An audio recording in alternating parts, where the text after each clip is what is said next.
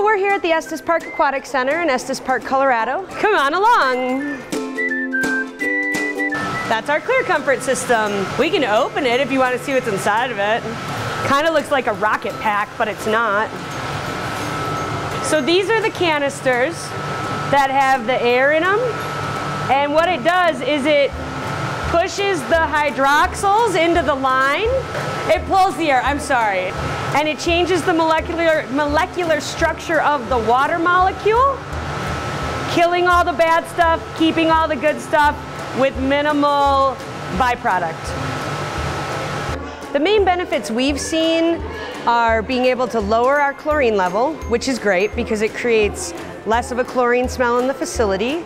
Our patrons and my staff have noticed less chlorine on their skin, which is also always a bonus. It makes for just kind of nicer water, and being this close to the top of the mountain, keeping the water as pure as we can is a big thing of importance to me because we have this really fresh, beautiful water, and I want to do as little as I can to keep it safe.